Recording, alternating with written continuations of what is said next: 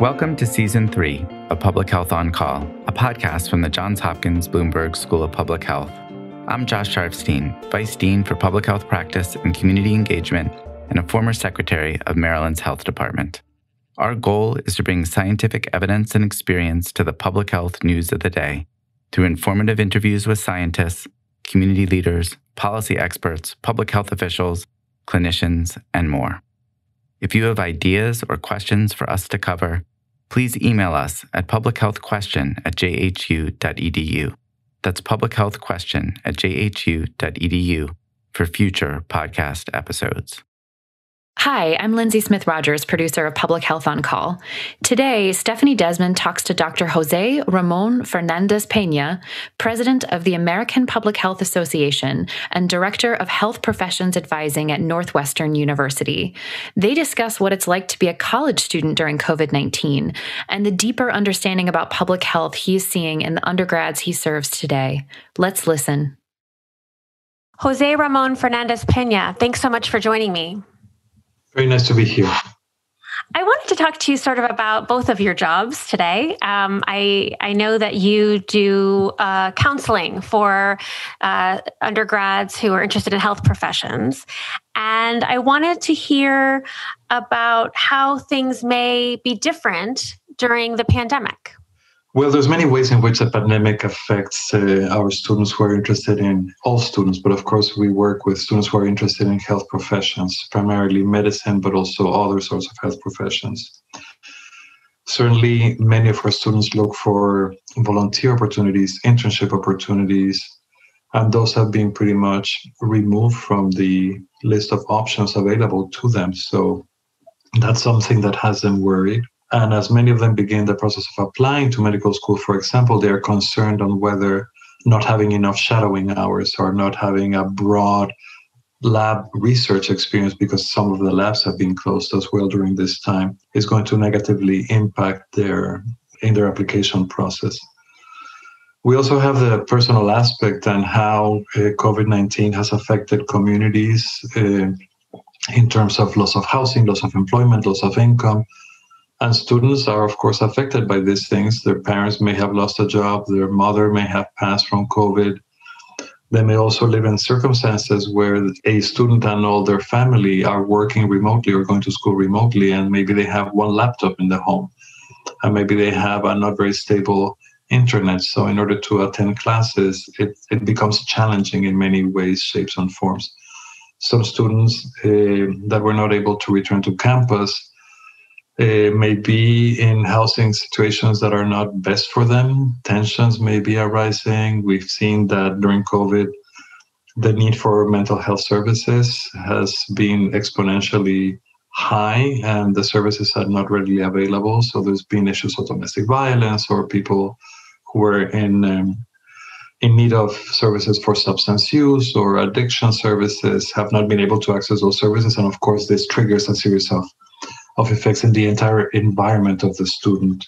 We have not seen an uptick in the number of students declaring or saying we don't have a pre-med track, we have just undergraduates, and we assign the designation pre-med when they come seek our services. But we are not seeing more students seeking our services for any health profession. We may see a few more here and there that are interested in pursuing a career in public health. What we do see is that students appear to be much more aware of the intersection between public health and medicine.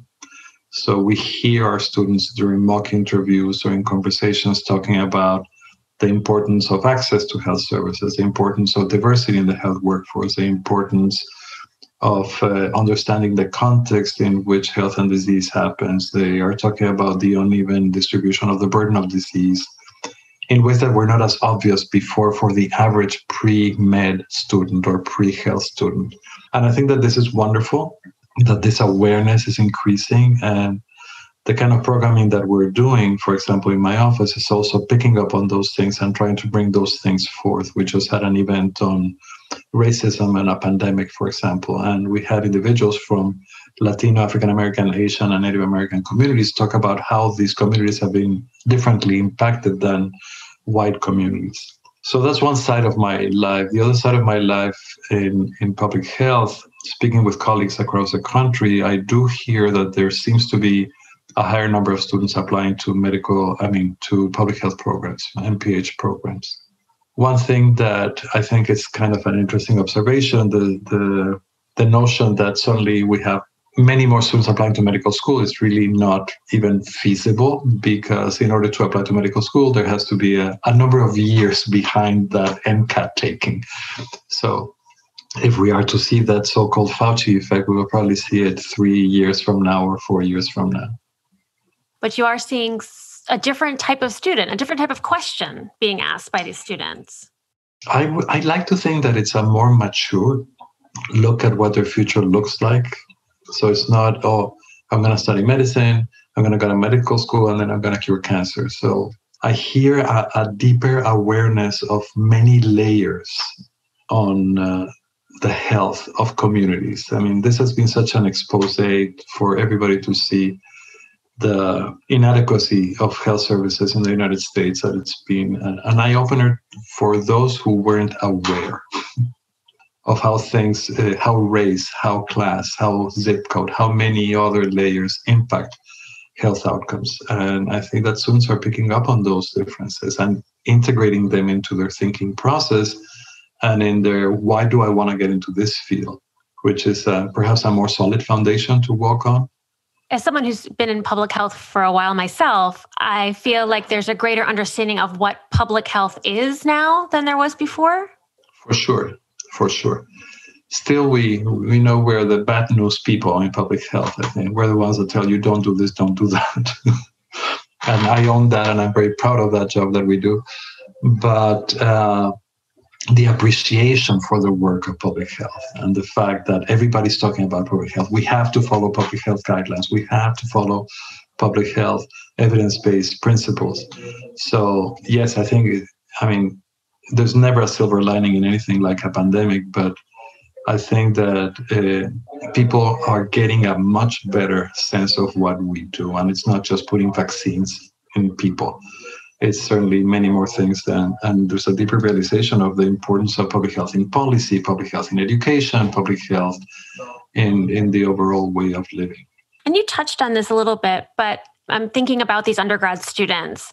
Do they, is there a real sense that they're missing out on sort of life? I mean, their college is supposed to be a time of so many things, but sitting at home and thinking about a pandemic is really not what we hoped for them.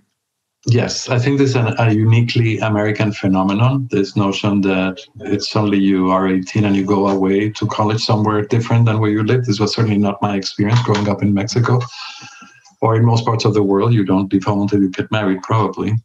But certainly this opportunity to go out into the world and to experience and to do all these things. And many of these students have spent their last year of high school at home. Right. So they didn't have that last year of high school. They didn't have that prom, and then they didn't go to college, and they didn't get to sleep in the dorms and all those things.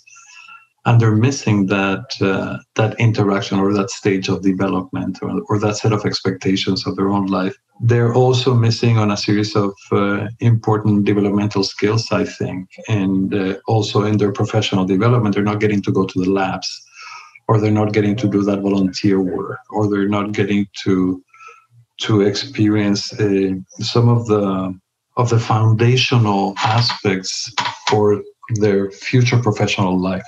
This learning how to work on teams, this learning how to give in or to negotiate, or this part of the critical thinking skills that you need others. And it's sometimes easier to do it in person than doing it through a Zoom screen. So I think there's definitely a loss. And some communities are experiencing a deeper loss than others because of the lack of resources. I was going to ask what you meant by that.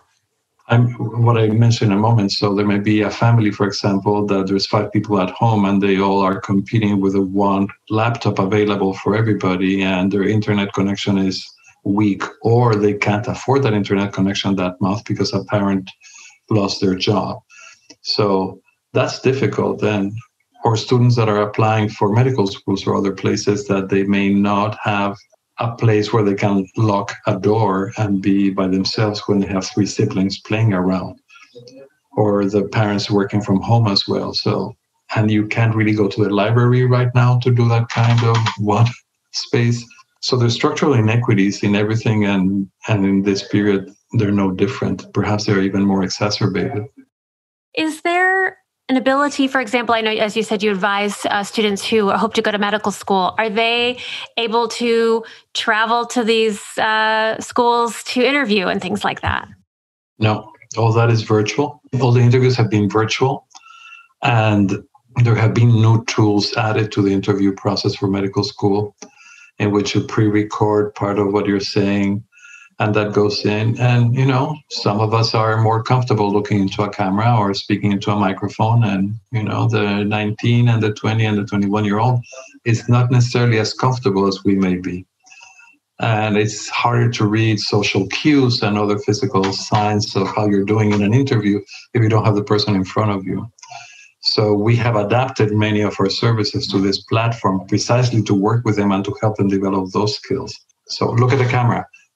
Don't be reading on the other screen. Make sure everything is turned off. So a new set of skill sets that we are trying to help them build. It seems as though just one thing layered on top of another at this point. Absolutely. And there are very few good things adding up at this point.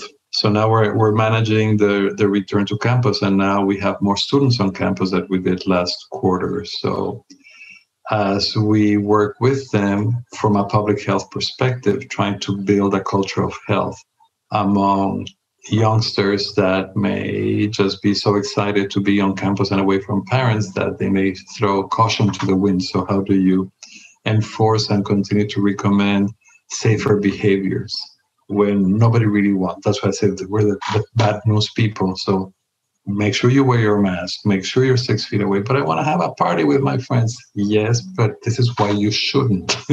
So all those messages still need to go out, and it's not what they want to hear. No, and certainly not from us. So we've been working with peer educators on campus to try to distribute that message, basic diffusion of innovation theory and this kind of approach of peer-led education, which is perhaps better received than when the old balding person comes around and says, don't do this, don't do that. It's easier to hear it from a friend, from a peer. And we're hoping to build a culture of health for them. What do you think the long-term impact will be on these kids that you talk to? I think they are maturing in ways they don't even know they are. The circumstances have pushed them to grow up a little faster, perhaps. And I'm not sure if I can say that that's a good thing, but it's like generations that live through natural disasters or war or other things are forced to grow a little faster. And we're living through a battlefield in many ways right now. So I hope that we will all come out of this with a deeper understanding of the importance of equity, the importance of ensuring that people have access to education, to prevention services, and to health services, that they will be good critical thinkers and they will embrace a role as future activists. And in my book, activism is a good word. And I don't need them to go chain themselves up to a fence like we did during the HIV pandemic, but I want them to be able and willing to speak up and to say this is not right. And I want them to be able to articulate the importance of racist practices on pandemics and on educational practices. I mean, we did a session not too long ago with white coats for Black lives, for example, which I think is very important, that when students go into these educational programs, they know they're allies, and that we all have an obligation to partake in resolving the structural inequities that continue to saddle us. José Ramón Fernández-Peña, thank you so much for joining me. Thank you very much for having me. Public Health on Call is produced by Josh Sharfstein, Lindsay Smith-Rogers, and Stephanie Desmon. Audio production by Spencer Greer, Niall Owen McCusker, C.N. Oates, and Matthew Martin, with support from Chip Hickey. Distribution by Nick Moran. Production support from Catherine Ricardo and Neiman Outland. Social media support from Brenda Haggader, Grace Holes Fernandez, and Caroline Wong. Thank you for listening.